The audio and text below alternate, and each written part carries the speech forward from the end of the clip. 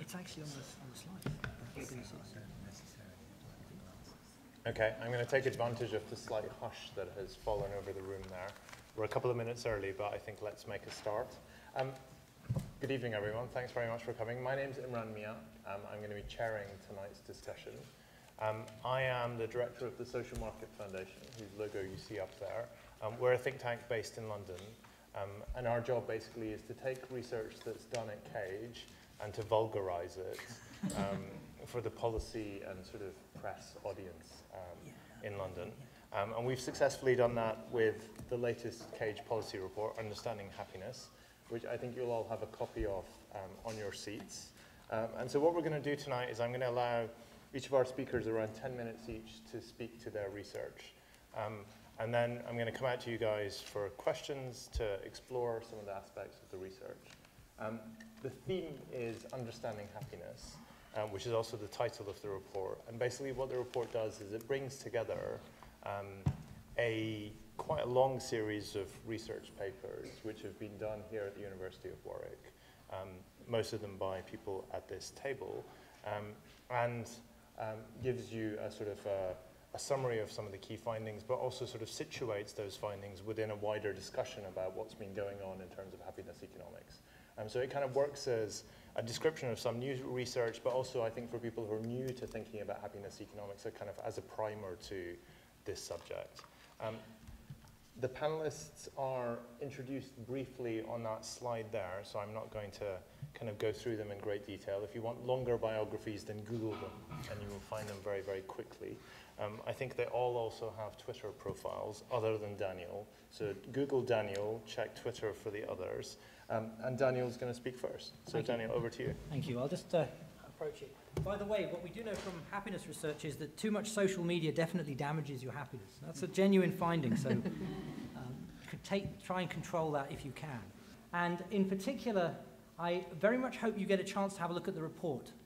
We've done our absolute best to make it as interesting as possible, and as Imran said, it acts as a primer to happiness economics. So those of you who haven't come across this before, please take a look. And I wanted to thank especially Karen Brandon, who's sitting over there, who was the editor, and worked very closely with a group of academics who aren't always the best or the easiest people to work with to produce something as intelligible and as interesting as this.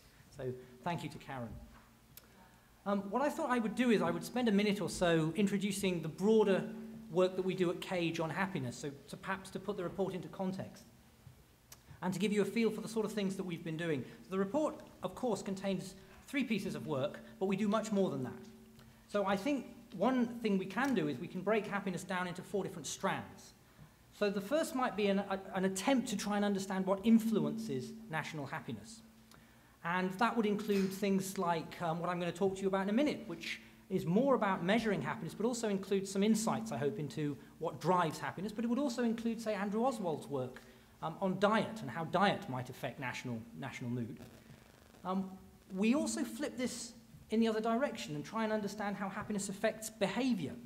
And a good example of that would be the work that I've done with Eugenia and with Andrew on happiness and productivity, in which we tried to understand how happier people behave in a workplace environment. We found that they're much more productive, and we tried to understand exactly why and how those changes take place.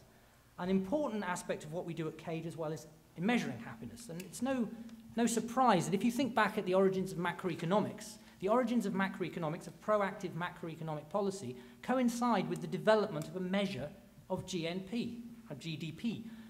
So national income accounting and proactive macroeconomics go together, and that's because you can't really control something, you can't think about something unless you can measure it. This is a very important part of what we do. And finally, the impact on policy, something which Gus is going to talk a good deal about, is something that we're very interested in at Cage.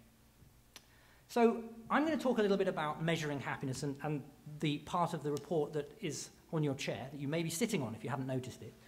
And I think that if you want to cast your mind back to the 1930s, the history of national income measurement, national income accounting, came out as a response to the Great Depression. So if you think about the 1930s, a period of misery, a period when people looking around, they were seeing individuals in a great deal of poverty as a direct response of an economic disturbance. And one response to that was to try and begin measuring national income. The idea is if you can measure something, then you can respond to it. So if you think that it's drifting downwards, you can do something. And so you get the birth of proactive macroeconomic policy. And I think what I want to stress is that we're at a similar stage now. We're trying to understand a broader measure, something that perhaps captures things which national income does not. So even if you go back to national income accounting, the people who developed it, people like Simon Kuznets, for example, even at the very beginnings of this measurement, he talked about the limitations that national income has. It's not capturing everything we want if we want to look at true well-being. We're also going to want to include things which national income isn't going to get at. He talked about, for example, trying not to include military expenditure, or there being disservices, things that might make national income rise, but aren't necessarily going to be helping the well-being of people living in the economy. So I think it's a reasonable thing to say that we might want to measure happiness alongside income. But how are we going to do that? How are we going to do that through time? So the way we measure happiness right now is we ask people, how happy are you? And they give us an answer, and we try and build an index. But how are we going to measure happiness 200 years ago, 100 years ago? We can't go back in time and ask them, so we're going to have to do something a bit different. And our approach has been to borrow from a wide variety of different fields. So what we've learned from psychologists, for example, is that one way to get at the mood of individuals is not just to ask them, but to look at what they do, how they behave, and in particular, what they read. And that's the insight that we've drawn on the most. Now, if we believe that we can get at what people feel by looking at what they read, we could combine that with an explosion of big data. So we know, for example, that Google Books have digitized millions of books, hundreds of billions of words. So combine these two things, looking at what people read, the content of hundreds of billions of words worth of material stretching back centuries. We also believe that the market for books is very similar to many other markets in economics. Publishers act a little bit like middlemen. They're a bit like bankers. There's the great supply of books on one hand, and then there's the readership on the other, and they act to target books towards individuals who want to read those books. And if you put all of that together, we can start to build an index which measures happiness going back through time based on the mood that's present in books that have been published across the centuries. What we know is that this matches survey data really well. So where the two coincide, the 1970s, 80s, 90s, the two measures match extremely well. And that gives us the confidence to roll back our measure much further back than survey data can go. And I'm not going to dwell on this, but this is the raw data that our index produces for the UK. We've done this for 6 countries, and of course, we've filtered it and done all sorts of clever things with it, but this should give you an idea for just a general feel of what the index looks like. And you can see the great collapses in well-being that occur in World War I and World War II, and also a trend fall towards the winter of discontent in 1978-79. But just to give you a feel for what comes out of our data, what we know is that in the short run, wars are incredibly devastating. That shouldn't be a surprise, but the scale of the effect is pretty dramatic. What is surprising is if you look to the long run, not the short run, individuals' happiness bounces back pretty quickly after big negative shocks like wars, which is not to lessen the importance of wars, because the stock of misery generated by those wars is pretty enormous.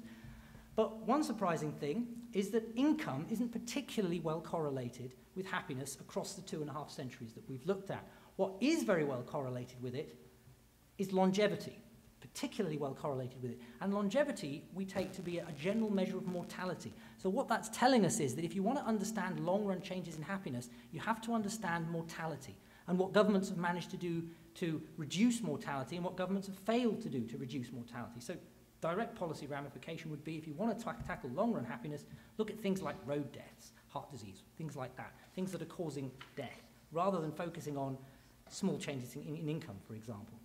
Final thing to say is that aspirations matter. It's not just the absolute levels of things. We know that happiness is a relative concept. How happy you are will depend upon how happy you were in the past and how happy you think you're going to be. It also depends on how happy you think the people around you are.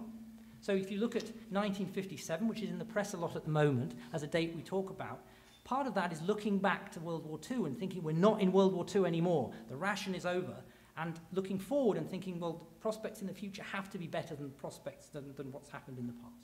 So we know that aspirations is another important piece in the puzzle.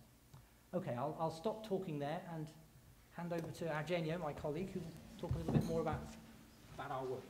Thanks, Daniel. We gathered the people in this huge survey, world value survey, the world value survey, which is like 300,000 people per year, something like that. And we gathered everybody per quintile in terms of GDP of the country they live. So here there are people living in the poor country, typically African. Here are people living in the affluent countries, United States. And we did this in order to avoid to impose any structure to this relationship, not let this relationship be free as it can be. And also, we also purge this relationship for any fixed effect. So everything that is unchangeable during the year, like culture, language, people in different languages can say different level of happiness. Okay, this sort of things has been taken away statistically. So this is, I think, it's a very clean picture of what's going on.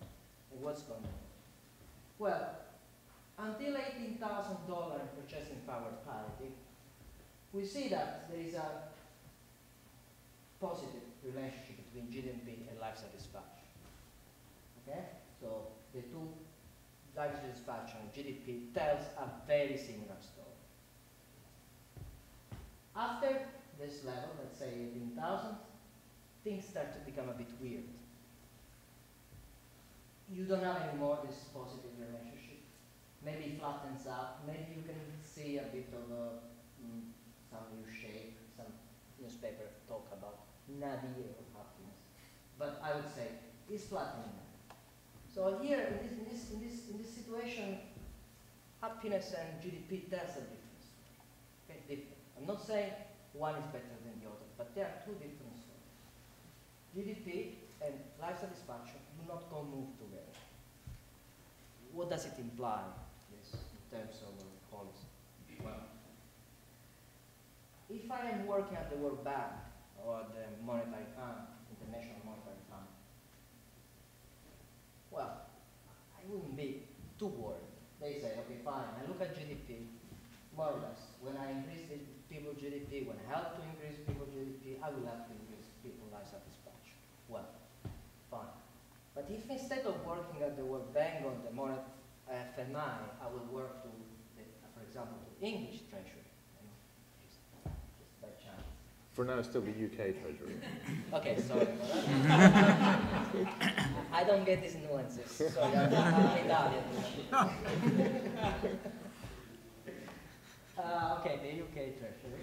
I would be a bit worried about looking only at GDP, because GDP doesn't go up with life satisfaction. This is the so-called Eastern paradox. Now, I'm not saying that life satisfaction, the GDP is not important, okay? That's a different thing. We can discuss later about it. But what is really important is to realize that GDP and life satisfaction here, at that point over, they say different things. They tell different stories. And probably we need to hear all of them. Now, there is another element that is more academic, but I think is interesting and is important. If I'm a neoclassical economist, or usual economist, the one people study in the textbook, I look at the area and say, okay, fine, we are getting right. People get richer, they get more happier, their utility increase. Here, no.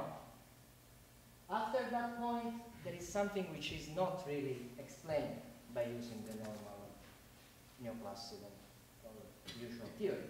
You need to use something different, which is called behavioral theory. And behavioral theory says that people don't calculate their utility on their life satisfaction level, absolute level, but on their level relative to something else.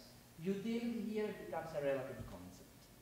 And what matters is not very much how much you earn, but how much you earn with respect to Mr. Jones, okay? With respect to your neighbor.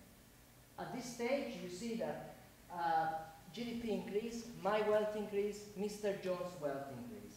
Not a big deal. I'm not getting any more happy, okay?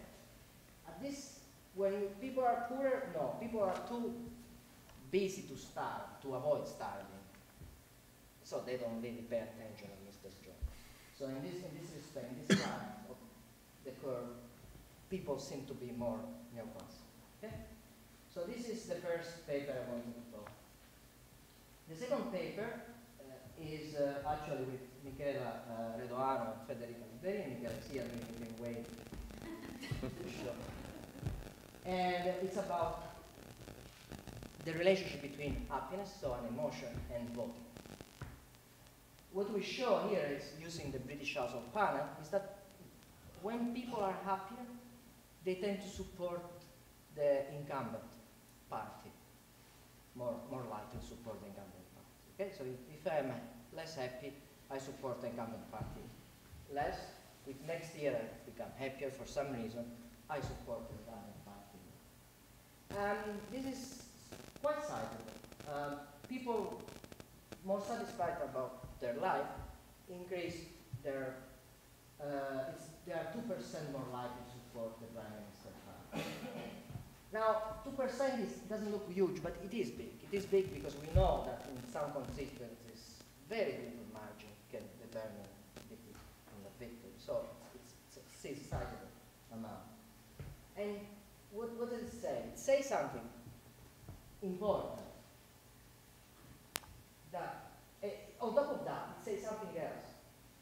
Even if you control for objective circumstances, like your income or your financial perception of financial situation, or everything you can measure, well, happiness still affects your voting behavior, which seems to suggest that the emotion in itself push people to vote for the incumbent in this case.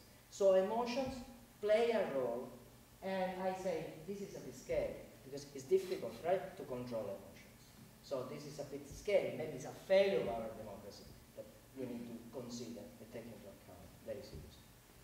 Now let me conclude by, I say, why policymakers, why people should pay attention to the index of well-being? Well, policymakers can better target people's needs, like we show in the rich country, in the most developed country.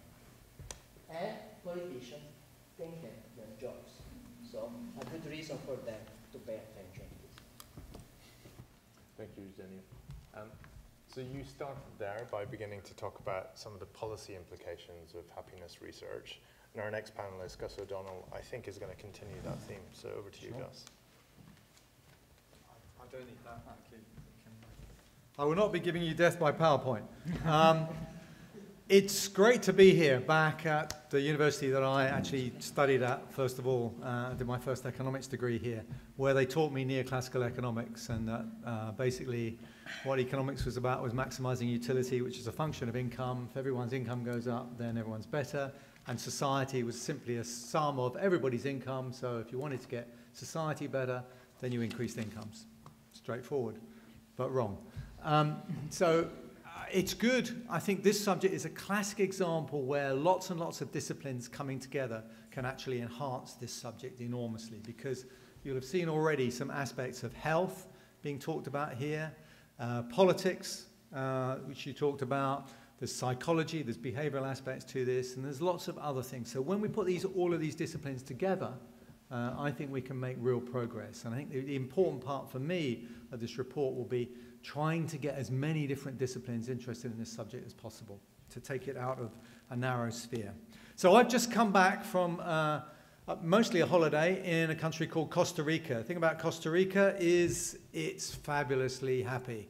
I've got the t-shirt which says they're the happiest country in the world, which actually technically is not true. But hey, we're in a post-truth world, so what the heck? But they are if you look at the World Happiness Reports, which I stress are worth a good look, then on life satisfaction, they come out very high. You mentioned about taking military spending out of GDP. Well, wouldn't make any difference to Costa Rica, because in 1948 they abolished their army. So they don't have any spending on military, which is interesting. And they do have a very equal distribution of income compared to others. So quite an interesting background. In terms of policy, I will go back to what Daniel said about measurement. Measurement is hugely important, and that Simon Kuznets doing that work to measure GDP really did help economics start to think about what kind of policies might we do. Keynesian policy about Keynesian stabilization of GDP, you know, in recessions, let's spend some more government money to try and bring up employment, all of those sorts of things. But if you haven't got any measures, you can't really do anything. So imagine me as cabinet secretary. I walk in to see the then head of the opposition, David Cameron. This is back in 2010.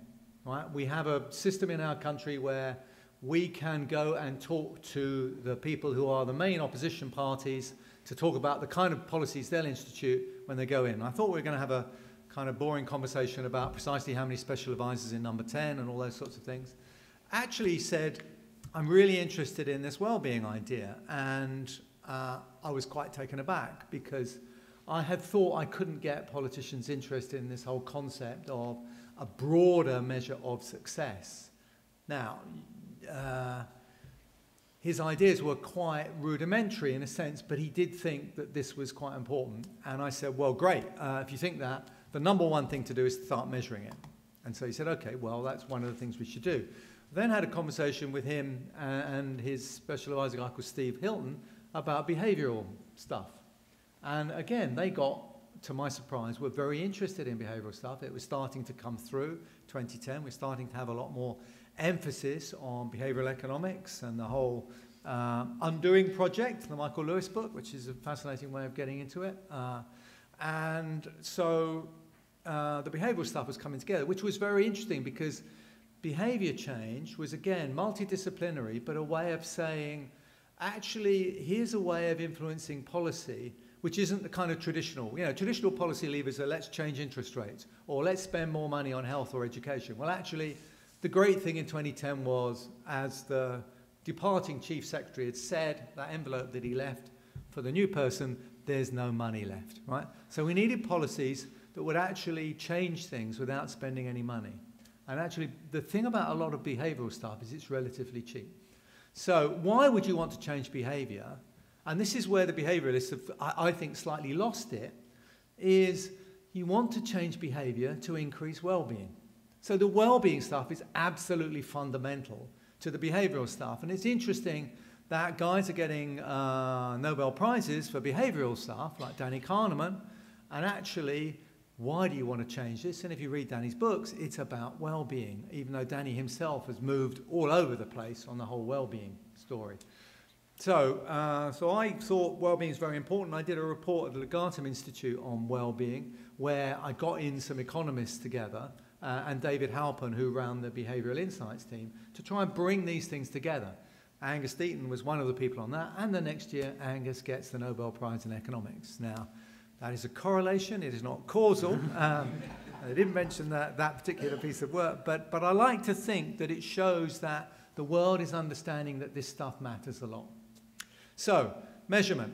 We get the, fortunately being in government, you can do these things quite quickly. If you've got a Prime Minister that decides it's important, so the Office of National Statistics start measuring the 4 key things, life satisfaction, overall how worthwhile is your life, how happy were you yesterday, and anxiety levels. 4 elements which measure different aspects on different ways of thinking about happiness. They went around the country and talked to people about what mattered to them. And Andrew Osborne and I wrote a paper, which is mentioned in the report, about how you might think about bringing these things together. As was mentioned earlier, the interesting talk about well-being statistics is they're ultimately incredibly democratic. The point about industrial production is the ONS give you the number, right? Because someone's given it to them. Actually, subjective well-being numbers come from you. It's all of your estimates. And we add them all up. And we can't, muck around with them. And as you say, it's a bit scary. I have this theory now that Iceland basically caused Brexit because Iceland knocking England out of the Euro 2016. We're all deeply unhappy. And yes, it's not causal, but hey, we're unhappy, so we vote for Brexit. That's a new theory on Brexit, right? Probably haven't heard that one yet. So I think this... It was a Brexit. Huh? It was a Brexit as well. It was, yeah, okay. Indeed, it was definitely a Brexit, a really profound Brexit. Now, so measurement. So we got the 4 questions measured, and that's happening. And then the next part was, how do we get this to influence policy? And that's the kind of area where it starts to get difficult, because when you do traditional policy and you're looking at a policy to say, so is the introduction of a new drug worthwhile or not? Basically, we economists have come up with cost-benefit analysis. Is it worth building that road or not? Is it worth putting a crash barrier in the middle. And if you put the crash barrier in the middle, you're going to save lives, you're going to reduce injuries, but it's going to cost you this much. So you start having to value things. You start having to value life and injury and all that sort of stuff. And actually, if you really want to appraise, you know, if it is a new drug worthwhile, well, what difference is it going to make? Well, it might give people 3 years more quality life. So you have quality adjusted life years to use. So you have all of this analysis, basically, fundamentally trying to get at the concept of, is it going to improve well-being? And is it going to improve well-being enough? So this whole question about how do you value an extra, you know, I call them well-bees, well-being years, slightly different to QALYs, quality adjusted life years. But there's an element there. But ultimately, when we take this policy from where it is now, and I'd say we're on the nursery slopes, or maybe even the fetal slopes of where we need to get to where it will be, we'll be in a world where we've done the kind of things that NICE does routinely for introducing a new drug to lots of policies. They've been applied in specific areas. If you looked at, say, the National Citizens Service, which is a policy to try and do all sorts of different things, but what we've done with it is to measure people's well-being before. These are kids going off, mixing with kids from different social backgrounds, trying to improve their confidence and their aspirations and things like that. And we measure their well-being before they go on it, we measure their well-being afterwards, and then we measure it a year later to see if there's any sustained impact. And it's one of those policies that actually has turned out to have a big sustained impact on well-being. So that makes you think, okay, so if you do want to enhance the well-being of society, and you look at the things which influence well-being, as you say, employment, income at lower levels, lots of other things, relationships, and all the rest of it, it gives you a policy agenda. When you look at the way policy is driven at the moment, you take education policy, right? And what do we do in education? At the moment, we say to people, well, what really matters is your exam results, because that's what we measure. We measure it unbelievably in schools, right? We do lots and lots of A to C's at various levels because we have this theory that if you get exam results, then you get good jobs and you earn a lot of money, and money is obviously very important. Actually, turns out it's not. For your well-being, what matters? Well, actually, then you start thinking about, oh, say, if we want to educate people to have high levels of well-being, one of the things that comes out of it is you want kids to be very resilient. You want to be able to accept these shocks, like, you know, that Second World War, First World War shock, to be able to bounce back. So you're really interested in, A, measuring their well-being. And if we had, you know, one policy that I'm desperately trying to get through is saying to the schools, for God's sake, stop spending quite so much time on testing in terms of exam tests. Let's measure the well-being of the kids. Difficult. And then let's start thinking about, can schools be incentivized to try and improve the well-being of their kids? Turns out that those kids with higher well-being actually earn more. It's a better predictor than educational qualifications. So that's quite interesting. And obviously both go together to some extent. So that's the kind of thing in terms of education policy. If we went to policies on, say, Department of Work and Pensions, one of the things is, so we're in an aging society, as you said, mortality really important. We are actually getting people up, you know, 100-year life book, quite interesting on the fact that, you know, people born now, probability more than 50% they'll live for over 100 years. How do we ensure those older periods are high quality periods? And there's really interesting ways you can do that, but one of the things we found is a very big impact, negative impact on well-being is loneliness. And when you think about the way we're improving, modernizing public services, one of the things we do is we digitize them. So we go to new technology. You want to do your car tax, you do it online or you do it on the phone. You don't have to go anywhere. Pension credit, you do it online or on the phone. Actually, quite a lot of what old people enjoyed was going to talk to somebody in the post office or in the pension credit office about that. And one of the things we need to think about now is in the next age of reform of public services, are we kind of reducing their cost, quotes, in very narrow terms, but actually missing the point? We're damaging the well-being of those people. We're reducing social interactions. So there are ways of thinking about these things which we need to think about. I could go into many, many more examples, but another one, let's go one final one. careers guidance turned out to be really important. When I was at Warwick and they said to me, you know, what do you want to do after this? I said, well, I'm not really sure. Give me some advice. And they tell you about careers, and they tell you about how much you'd earn in the different careers, because that's objective, clear, promotion structure and all the rest of it. But actually, wouldn't it be nice if somebody said to you, do you realise people that have gone into this career have really high levels of well-being? They're really happy. They feel that their lives are satisfying and worthwhile, which is, of course, why you should work for the Government Economic Service, Sir Ramsden, who are here, rather than someone else. I can't mention my own firm, because obviously we look after the well-being of our staff incredibly well. So I think thinking about that, where you give careers guidance, saying to people, actually, you know, what is really going to make you satisfied? What are the things that turn you on? You know, do you get really turned on by saying, you know, today I sold a lot of subprime mortgages and I made a fortune? Or do you get turned on by saying, actually today, you know, I invented a way that older people can interact with other older people, and, you know, these people in their 70s can start helping people in their 90s because actually they're more digitally literate and they can help them get onto Skype to see their grandchildren and to order their shopping, mobile shopping and all that. So helping people who've got mobility issues, and, you know, you can get to a stage where all of these things come together. So there's an enormous amount of policy change that can come to this. I'm delighted that we're picking up the politics that actually, you know, this will get you re-elected, because that will work with politicians. Believe me, my experience suggests they're really, really on there.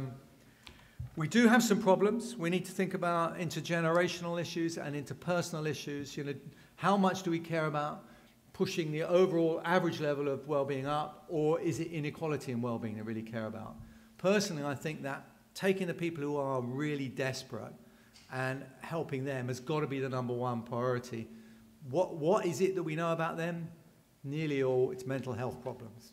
So, policy conclusion #1, one thing I keep bashing home to people is the health budget should be reallocated to spend more on mental health relative to physical health. Thank you. Got one supporter at least.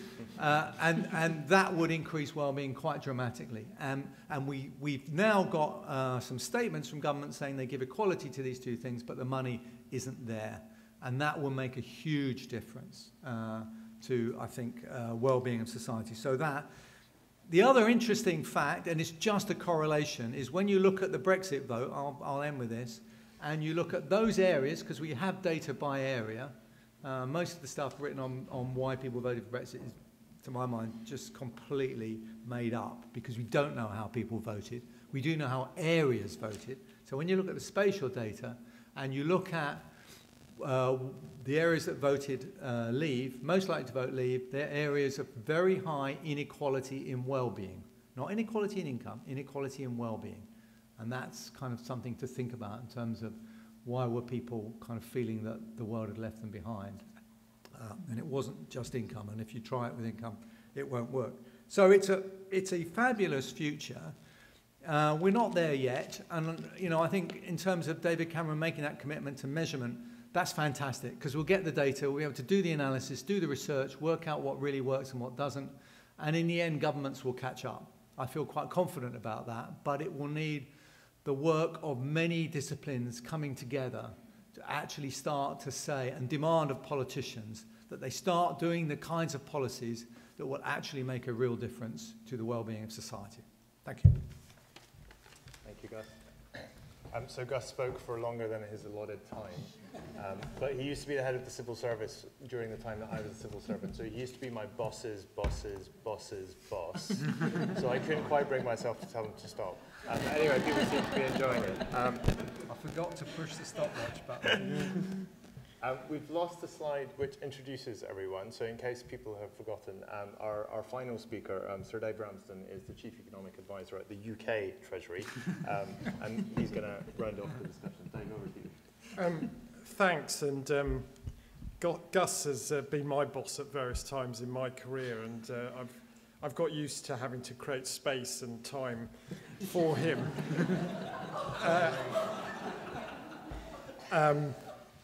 but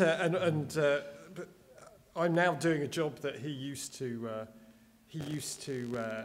do fantastically. So I hope you'll understand, because I'm still a civil servant and Chief Economic Advisor to the Treasury, I might be a bit less interesting and thought-provoking than Gus, but I hope that what I have to say will usefully round off a great set of presentations. I just want to comment a little bit on the Cage report today, this one, and also then go on to say something about the Government Economic Service, which, as well as being Chief Economist in the Treasury, I'm head of the Government Economic Service. The applications that we make of well-being analysis in policy. I mean, I think that's the key thing about this. Daniel called this a primer, and it actually serves an awful lot of functions. So it's, if you know, this would be the book I'd start with on well-being, because it's the chapters really do prime you for getting up to speed on well-being, but it is a policy report. And I think that's what's really nice about it, where it really adds to the literature already out there, because it is trying to be a practical use. It's taking the research, and it's got a terrific bibliography at the end with all, you know, properly referenced, and offering some perspectives and some tools on how that can be applied in the policy field. And just running through the two main chapters before we get on to what the Government Economic Service is doing in this field. I mean, I'm a macroeconomist by background. I completely focus on the macroeconomic data. I love data, and it's fantastic now that we have different types of data on well-being. So we've got, as Gus was saying, and as others have said, we've got the ONS data collected since 2011, an incredibly comprehensive data set at the UK level, but also at more, you know, many more detailed levels. And it is a treasure trove of data that you get from that. For example, when you look at that, you see that Northern Ireland consistently scores better than other regions on the 4 subjective wellbeing indicators that are collected. Yeah, whatever's going on in the other economic trends. I mean, as I say, I'm a macroeconomist, so I look at every number coming out every day and have to explain what's going on to other people in the Treasury. And now the ONS are publishing their data on a quarterly basis. So back in January, within a fortnight of each other, we had the GDP numbers for the end of last year, gross domestic product, you know, going back to Kuznets and national income, working out where the economy was on that metric at the end of last year. But on January the 13th, we had all the wellbeing numbers up to September last year. And you can begin now to look at the world beyond GDP, more like in real time. And what we heard from Daniel was about this amazing longer data set that's been developed using big data techniques. And as Gus says, I think the interdisciplinary nature of the wellbeing agenda is one of its many strengths. I would recommend, look at pages 78 and 79 of this. I mean, you can even look at them now since I haven't got any slides to show you. But, you know, incredible, the valence ratings, the values that are put on different words. Vacation has the highest score, 8.53 out of, I think, 9. The number 8 has a score of 5.37. I don't really understand that. Stress scores 1.57. You know, the similarly low score to unhappiness. But you begin to see the power. I mean, what's great about this little document is you can see how the data is put together to sort of inform the kind of big conclusions that Daniel was coming out with. That, you know, actually, you know, particularly the Great Depression, but big recessions, big periods of instability really matter for well-being. That links very strongly to the kind of literature around, you know, labour market disruption, unemployment, how significant that is, you know, for example, relative to national income. Eugenio didn't talk about it today, but his chapter's got a lot on the genetics and happiness. This is an interesting area to get into, and it focuses on the experience of Denmark. But it suggests that up to about a third of scores for countries can be explained by genetics, but that leaves 2/3 where policy and political choices have a huge part to play, along with other conditions. Now, what I then want to now talk about is what the Government Economic Service is doing in the field of well-being analysis and in terms of applying it to policy. And if you'll bear with me, I just want to give you 2 or 3 practical examples of where we are using the data, taking it into our analytical techniques to help inform policy decisions. First one, appropriate since we're in this arts centre, the Department of Culture, Media and Sport have successfully applied methods of well-being valuation based on exactly the kind of survey evidence and data sets that we've been talking about today, linking those to survey evidence of visits to cultural institutions to inform their bids for investments, and that's actually strengthened DCMS's spending review evidence. It allowed them to show the evidence of wider societal impact on well-being of places such as this, over and above traditional willingness to pay approaches, which are, if you like, the kind of core of things like the cost-benefit analysis approach enshrined in the Green Book. Gus has already talked passionately about mental health and well-being, and I think this report, again, it just shows how strong a driver of well-being mental health is, and that has prompted successive recent governments to focus on it. The Prime Minister gave a speech last month that had mental health at its centre, and when she was talking about the importance of mental health support in the workplace, that was evidenced by analysis carried out by the business department, which was actually very similar and informed by the kind of work that Daniel and Andrew Ellswald and others have done on the link between happiness, well-being and productivity going back to 2014. So here's an example of the kind of analysis in this book that you heard about, which is then linking right through to the top of government and the agendas that are being put in place. I could give other examples about the role that analysis of well-being has played now in housing, where a report by Department for Communities and Local Government last year identified the impact of housing on well-being based on the English Housing Survey. And this again helps strengthen the evidence base for policy on housing quality. Now, where all this is coming together, as I was implying, is also in the approach that we take to cost-benefit analysis, to appraising projects across government, using the manual for this called the Green Book, which we're refreshing later this year. And this is going to, for the first time, welcome the use of well-being in the early stages of policy formulation as a source of evidence that supports policymakers in defining the purpose and scope of interventions and in designing solutions. We're going to be more cautious at this stage about advocating its regular use in the formal cost-benefit analysis, and then that comes to some of Gus's points about where we are in the process here. But this is still a material development, and I think the key point I would just leave you with is, as we further and further integrate well-being analysis, we have to make sure we apply the same rigorous standards to it as we do to the other statistical techniques that we use.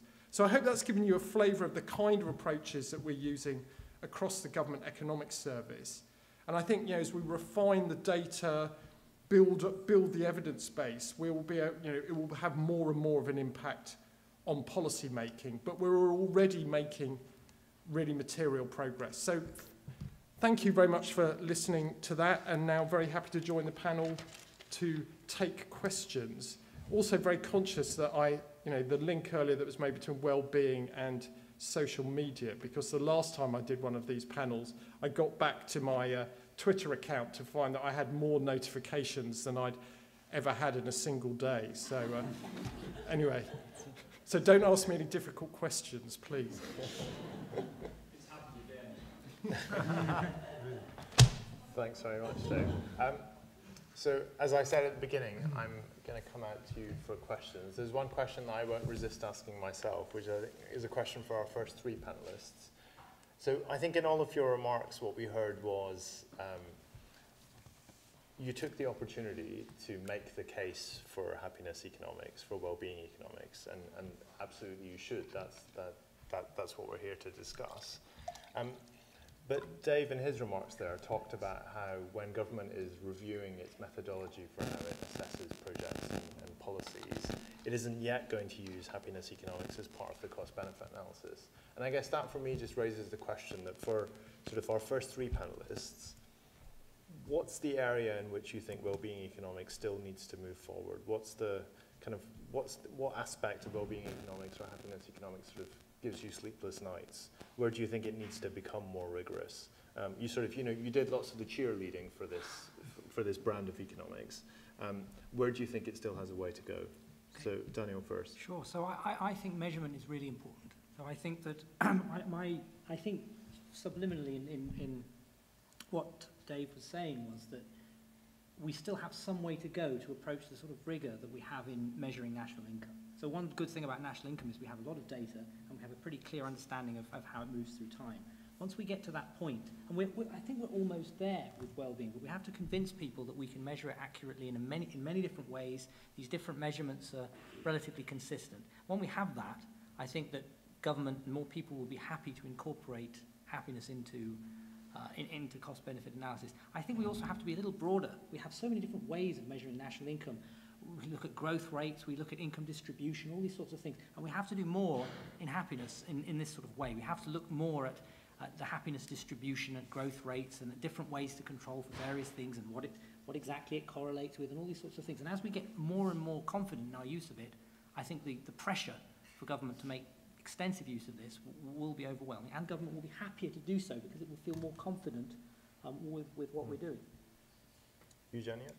I think we have to be careful with index of well-being because the main problem at the moment is that they are good at measuring big shocks, but they're not particularly good at measuring small changing, like cancer research. You don't have breakthrough in cancer, you see, you have a small and steady increasing, and these things do not get captured by the index of well-being. People do not really perceive this little change. This is a bit dangerous, you see, because if you push too much this idea of policy, well-being driven policy, you end up to maybe not to think about this small but important change like cancer research. So for me, this is the big problem at the moment of this data. Yeah, so it's good at observing big changes, not yet so good at observing smaller changes. Yeah, and that's dangerous. Yeah. Gus, what about you? So 2 points I've made. You put it in the context of wellbeing economics, and I hope what I was saying at the start was, let's not go there. So it's a bit like behavioural economics. I made the point that it wasn't going to be the behavioural economics team, it was behavioural insights team, because we wanted it to be multidisciplinary. We wanted more than the economists in there. Yeah. So I think it's about approach to well-being. I'd also say the thing about GDP is we got better and better at very accurately measuring something that isn't a welfare measure. So we've just changed GDP to add in prostitution and illegal drug activity. So if they go up, GDP goes up. This is a good welfare measure. We should stop doing volunteering, which isn't in there, and we should all take to the streets, right? This is crazy, right? So let's never think that we've got it right with GDP. The great thing about GDP is that we've got a long data series, and therefore we can do lots of time series analysis. And we've got countries where the UN has put down some laws, so there's relatively comparable numbers. OECD are trying to do the same for well-being, but that's why I said with David Cameron, the one thing, when we look at his legacy, probably won't be about Europe in a positive way, but the fact that he started measuring the well-being series, in 10, 20 years' time, we'll have great data. How does well-being vary over the economic cycle? We don't really know in the UK. I mean, we've got some data series, but I'd say, having one that's now got an official statistic classification, which ONS data has, And measuring that through time will give us some great data, and it's quite large sample sizes and it's proper. So I think that's why I agree with the point about, that's why I described it as the fetal slopes. You know, we need to be quite careful because we just haven't been doing this for long enough. Thank you. Okay, over to you. Questions from the floor, please. Yeah, one back there. Go ahead. I'm completely sold that GDP is not happiness. It probably wasn't, never meant to be happiness in the first place. It's a quantitative measure. We're not sure how to increase GDP for sure, but I heard that happiness is important, is not correlated with GDP, and that's great. How do you increase happiness, however? So how would you say to a politician, what's a policy that would increase happiness? Or somebody was mentioning kindergarten, or teach people how do you do that, and what are the main points to emphasize to, as a policy implication of this happiness? So the question was about how do you actually go about increasing happiness? What do we know about what policy measures or other things work in terms of increasing happiness? Let me try and capture another couple of questions before I come back to the panel. If you'd like to come in. Yeah, so a couple over here. This gentleman first, in the blue shirt. Yeah. Just to bring the more kind of global analysis story. So basically, one thing is quite tangible in the book, which is more intimately related to well-being, is like healthcare. But when we see emerging economies like China, India, South Asia, huge population. So there are two challenges. First time is at policy level, healthcare or well-being is not a priority at all. I mean, Sarvez wrote economic growth, making more roads, more infrastructure. So that's it. I think it's not going well. And the second thing is the behavioral aspect. So it's a demand side as well. For instance, not good diet, the availability of proper food, and so on. So how is it? What kind of implication would you draw from this criteria, and where these emerging words should go basically? Because right now the picture is, I think, seriously bleak. Okay, no, thank you. Very interesting question. So the question is essentially about what does thinking about well-being, what does it suggest for low-income countries in particular? What does it suggest for the kind of choices that they should be making in policy terms? All our questioners so far have been male, so I'd quite like to change that. So if you're waiting to ask a question and you are male, you might not get picked. And please, others, could they volunteer questions? So I'm going to come to the panel. Dave, can I start with you?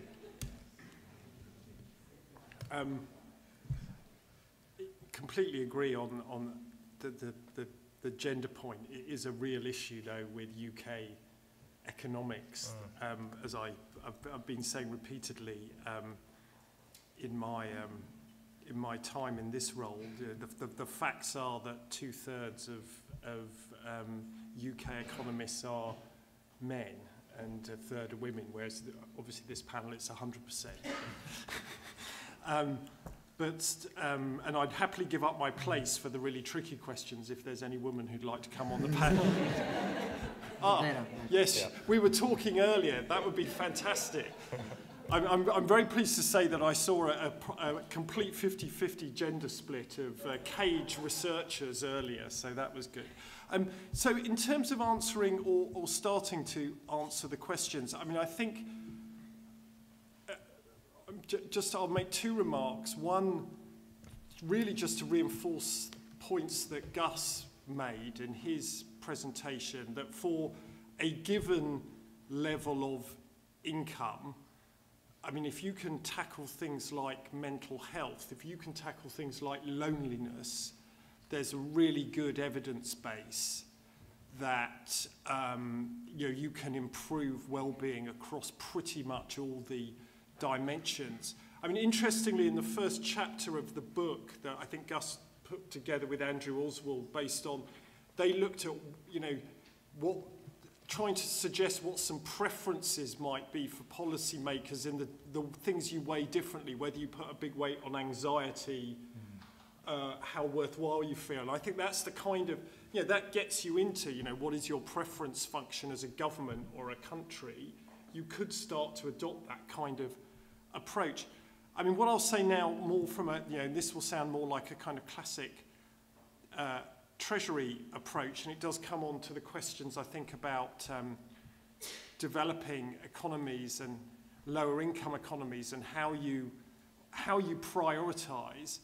I think where I still see at every level of the of income, I do see a very strong role for GDP and growth in GDP, because ultimately, depending on what your society's preferences are, your economy's preferences for raising revenue and then spending, that gives you the resources that you can then, that you can then choose how to use those, whether you're a low-income country or a high-income country, your preferences then come in. So I would probably always put GDP first, not at the expense, say, of the environment and that kind of thing, but GDP, the bigger your GDP, the bigger your opportunity set or option set for what you then do with that money, whether you, as Gus says, what he'd like to see happen with the health budget, how it was reprioritised. But the more money you have to spend, the more choices you can make. So that probably sounds like quite a treasury answer, but I'd start with that. Gus. So just to repeat and answer the question, I think number one is mental health. It's got to be. And when you look in the book, there's some evidence about in Denmark, I think it's 1 in 3 is mentioned, having mental health episodes during their life of the population. When you look at the numbers for the UK, it's quite staggering. The numbers of people who have got diagnosed mental diseases who've had absolutely no treatment, right? That is the staggering work. So we have a lot to do there, and it needn't be that expensive. I think picking up the two questions about emerging markets and poorer countries, I think there are two things I'd say there. One is, don't ever forget on those charts that were put up, the bottom end. So actually, there are times when you do want to concentrate on increasing income for poorer groups, because it does make a big difference. So I think there's something to be said there. However, there's some really interesting evidence in China when you look at, so China, when you look at we talked about World Bank earlier, the poverty reduction numbers. China's been the greatest poverty reduction engine and the growth there. However, what you find is the well-being numbers don't move anything like as much. So what you're doing is basically in China and a lot of poorer emerging markets, a rural-urban shift. They've gone from rural areas where actually got, quite happy family structures. The men, it's usually the men, have moved away to cities and are on their own. And also, their relative income, even though their absolute income has gone up, their relative income has fallen quite dramatically. So they're surrounded by people who are much wealthier than them. The family structure is not there to support. And so their well-being actually goes down, even though their income's gone up. And I think some of the ways that poorer countries have developed, you take China and you take the problems with air pollution, India as well, they begin to realize that some of the things they were doing were too focused on a very narrow concept of GDP. And I think if you actually took a well-being approach to those, yes, you'd be trying to increase jobs and incomes, but you do it in a rather different way, and it would give you a different policy mix. Eugenia, do you want to come in on any of those questions? Don't feel obliged to come in on all of them. First of all, it's what makes people happy. Something very strong is not being unemployed is a very strong determinant of happiness. Unemployed people feel very bad and they don't adapt to unemployment. You adapt to everything. Even when you lose a kid, you adapt. But the only thing you don't adapt is being unemployed. For some reason, we cannot adapt to be considered useless in the society. So I think it is a very important thing to point out. It's a very, very strong result. Considering low developed country, as I said before, GDP is good because, increase a lot of things, opportunity, and then you can look at that, you can pay attention to that more than probably in developed countries. But it's true that you have very interesting dynamics like the one Gus pointed out. Last point, Does money make people happy? Yes. Okay, so the answer is yes. Don't get me wrong. Individual income makes people happy. Okay, especially if you're very poor. Increasing a bit the income makes people happy. Okay, so it's GDP that do not make people happy, but individual income does make people happy. Okay, so it's better to avoid to be too romantic. Yeah.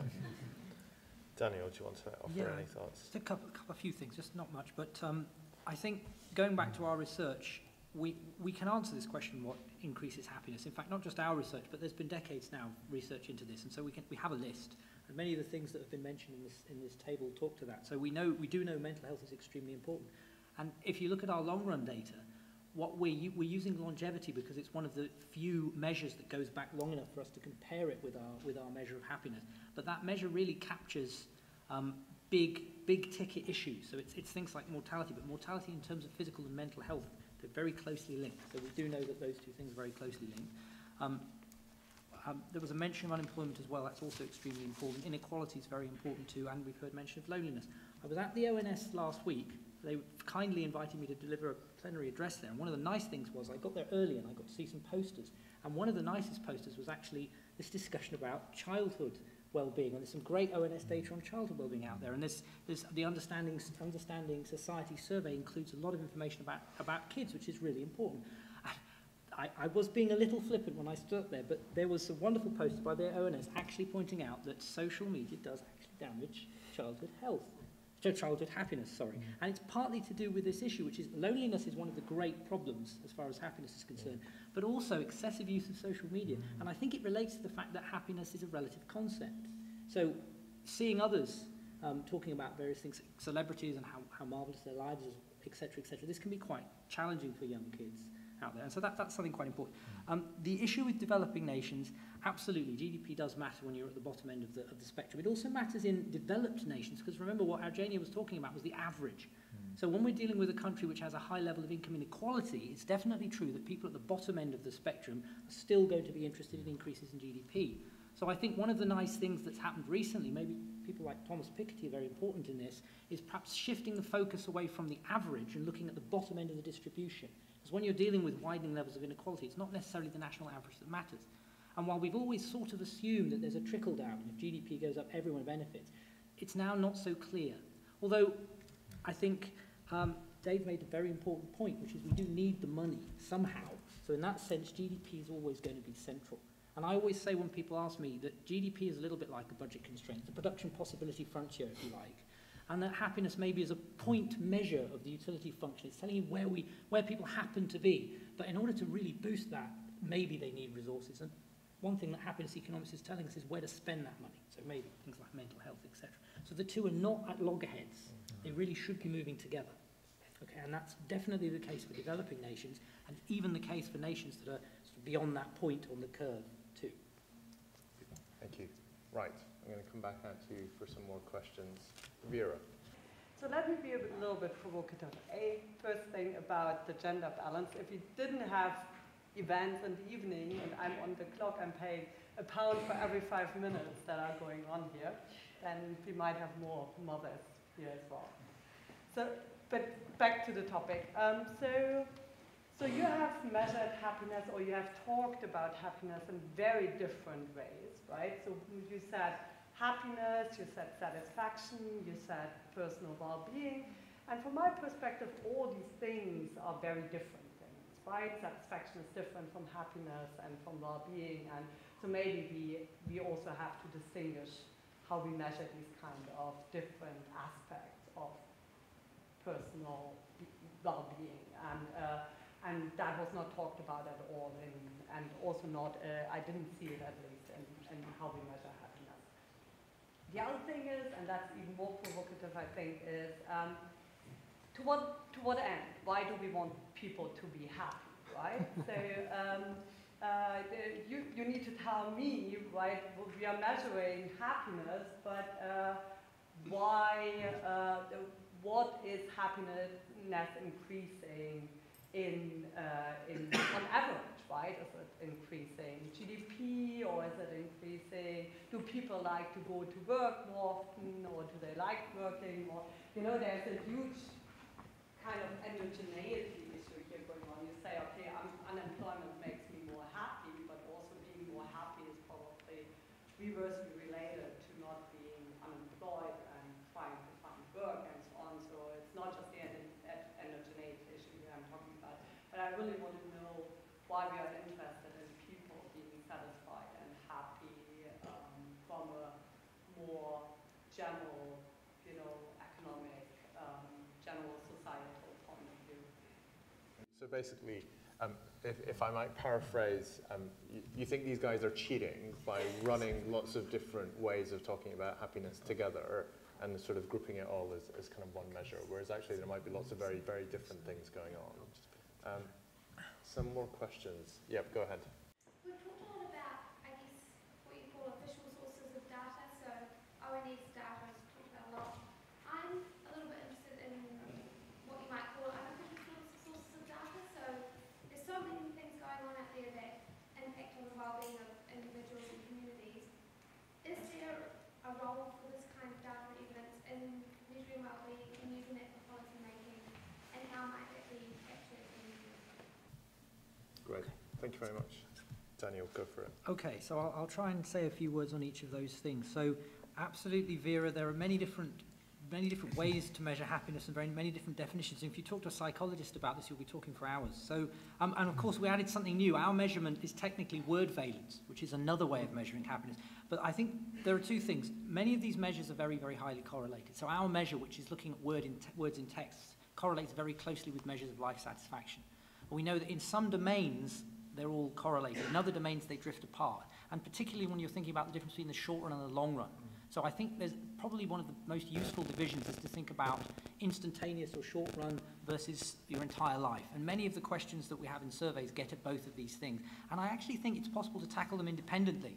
So you can think about that in terms of the way I divided it up. There are some things which we know have a powerful short-run impact and some things which have a powerful long-run impact. And you have to consider both because, of course, in the long run, we're all dead, as Keynes said. But also, I think of happiness also as a stock. So if you have a brief period of intense unhappiness, that is just as important as a long period of slightly suboptimal unhappiness, if you like. So there's a role for looking at these measures as independent targets for policy. Why is happiness important? Well, I'm not going to say I think that's self-evident, but I think happiness is almost by definition what many people would like to maximize. It's almost the same as utility, not quite. I mean, it's almost the same. But possibly if you believe Aristotle, maybe it's the meaning of life. Right? I mean, Confucius, Aristotle. So in a sense, if it's not happiness, what else is it? So you could say, well, what about caring about other people, for example? But then warm glow. We know that if that's important to you, that will give you personal happiness too. So if you care about others, that can be reflected in it. Maybe that's not enough, but luckily we have many different ways of measuring happiness, as you've also pointed out. So some of those, at least some of those, I hope you think will be quite important. Okay, so there was another question, which was, let me tackle the data question. Are the unofficial measures of well-being useful? Well, actually, our measure is sort of that. So what we're doing is we're using big data. So big data, if you don't know it, is two things. One is it's an enormous quantity. So when I mentioned hundreds of billions of words, that has to be described as big in any serious way. But the other beautiful thing about big data is it's a sort of side effect. So the stuff that people do on the internet in terms of collecting data isn't designed to generate well-being data, but as a side effect, we can use that data to generate it. So we can look at other things too. We can look at blogs, we can look at tweets, we can look at Facebook, and we can try and work out how happy people are by using those sorts of measures. So those are unofficial. I think they're useful, but the problem is they have to be dealt with in quite a rigorous and consistent way, because of course, as we know, if there are many different sorts of data out there, then you can select which one you want to demonstrate or prove something. So we've got to be very careful that people aren't allowed the freedom to abuse the great variety of data that's out there. The final issue about culture, I can pass that on to Roger. Yeah, no, I was going to suggest that Eugenio takes that one. That's fine. Yeah. Okay, cultural effect, yes, there are pervasive cultural effect. In fact, my first slide, the one is we use a technique, fixed effect, to take away the effect of culture. Because, some culture, they declare themselves happier, some culture less. For example, South American, they tend to say that they are extremely happy. And, might be a bit the effect of the culture, while Brits tend to be a bit more understated. Actually, the very rich Brits, they never say are they level 10, the lowest level. They just, you know, it's very interesting. The last level of happiness, for example, if happiness measured by 1 and 10, the highest income quintile of Brits, they never say 10. You know, it is very strong. That actually is very impressive. That's culture. But I would like to say something about measurement. Effectively, you can easily characterize the question on well-being on more emotional and more rational, okay, in a scale, and then mix between the two. So there are several questions. One, they measure more an emotional well-being, another is more evaluative well-being. And in this respect, I'm impressed because the English government is measuring all a battery of a question of well-being, so which is pretty impressive. So I'm very pleased about that. Another point about Vera's endogeneity. We have a paper with Daniel and Andrew Oswald showing, in fact, that you can run from happiness to productivity, and it seems to be an effective. If you're happy, you're more energized, you're more productive, which is a very important point. So you don't have to, it's like Daniel say, happiness is an objective per se, yes, but it's also a good thing to do if you pay attention to productivity. In this respect, management are starting to be more and more sensible about this argument. You know, whenever I go to give a conference, they are very open to the idea of workers' well-being. And if I remember correctly, that research was done with Warwick University students, wasn't it? Yes. Yeah. So happier Warwick University students are more productive in the test that they're given as part of the experiment than unhappy ones. And the guy the shock to make them happy is Bill Bailey. So they talk English. So it's very interesting. Okay, great. Dave, I'm going to come to you, and then Gus, I'll give you the final word. Not really much to add to what others have said about the links between certain happiness measures, and particularly the factors relating to mental health, through to well-being and through to productivity. I think that's a really interesting set of findings, and as Eugenio said, it links to management, but it also links to kind of wider culture, workplace culture, for example. I mean, what's really striking about the official data, and this is not to downplay other data, but it is available at every level. So I don't know if Warwick University surveys its faculty or students, but across the civil service, we put these 4 questions from the ONS in our surveys. So we in the Treasury, as part of how we manage the Treasury, can look at, and we have something like a 90% response rate, so we can get some really decent results from our 1,000 staff. We get their assessment of those 4 dimensions of well-being, so it can be very rich at different levels in the economy.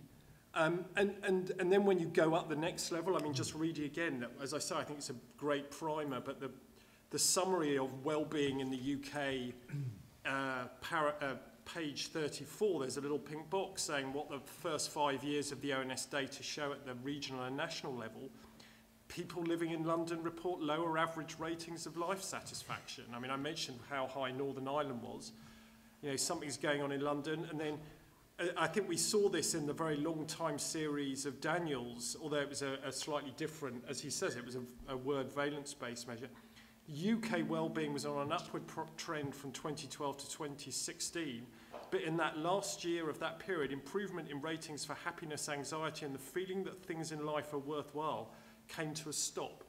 Now, you know, who knows, as a macroeconomist, I'd be interested, you know, is there anything material happening there, or is it just a fluctuation in the data, and that's why we need more and more data to understand these things. But I think back to Vera's point, you know, there is actually quite a different, you know, you can put different values on these different measures, you can create new measures, but also, as others have said, you can just come back to the kind of essence of what life is about, and you know, and see that well-being is mapping across to that in a way that GDP just isn't for any individual. You know, I don't measure myself by my contribution to GDP. I measure myself by my sense of well-being on different dimensions. Gus? Just to start with that first question about, you know, what do we, why do we care about happiness, which I think is fundamentally important. This whole debate should really start with the philosophers, right? And I didn't mention them in the multidisciplinary, so I've got to get them in now. Because economists basically have a model which is pretty much a utilitarian philosophy, you know, maximize utility subject to constraints. We're maximizing overall sum of utility. And that has its advantages. It's certainly incredibly easy to be analytically tractable and all the rest of it. But it's also got some disadvantages, which Sen and others have pointed out. So if you actually want to look at this, I haven't got time to go into it, you should really start from the philosophy and think about what constitutes to you success, what constitutes society success. And remember that the biggest criticism is, well, if you want to make people happy, just lower their aspirations. That'll be fine. You know, Indian caste system, for example. So you need to be robust to those sorts of issues, right? And there's perfectly good ways of handling all of that. The Costa Ricans have a phrase, pura vida, right? Which is kind of, that's what it's all about. The good life, the kind of, you know, and they've really got it. So go there and that will sort it out. And that's why culturally it is slightly different in certain places, and you need to understand, and the language matters. In China, the word harmony is used quite often for, you know, as a translation of some of this stuff. And finally, on unofficial data, the geographers, another discipline that's into this world, have got some data called mappiness, where they're basically asking people at various times in the day, how do you feel? One of these happiness questions, 1 to 10, and take a picture of where you are. So they're looking at the effect of your physical environment on the overall sense of your happiness. And what they're finding is people are outside, you've got a view of trees or water, tends to make you feel better. And we're starting to think about how those sorts of things should be applied in the National Health Service, where it actually turns out that people who are in a hospital with a better view get better quicker than those who haven't. So there's some practical applications of all this. But I think I've got a slight worry with the words, the 2 centuries of data on words. I'm just wondering about all those non-readers, their well-being. Where was that picked up in 200 years ago? So, you know, I think with all of the non-traditional ways, you know, we've got the statos being very careful about our sampling methods and all the rest of it. But when we start going into non-traditional methods, we've got some other issues which we need to work through. Just to be clear, there are some. Absolutely. Okay, thank you very much. I'm glad you mentioned philosophy. My training is as a philosopher rather than as an economist. And so Amartya Sen, I think, definitely, but also Martha Nussbaum, I think, for me, if you want to begin to explore the philosophical literature on this, that's a good place to start. We've run very slightly over time. I apologize for that, and I apologize to the people who wanted to ask questions and didn't get a chance. Come now and grab the speakers before they go. Thank you very much to everybody for coming, and please join me in thanking our panelists.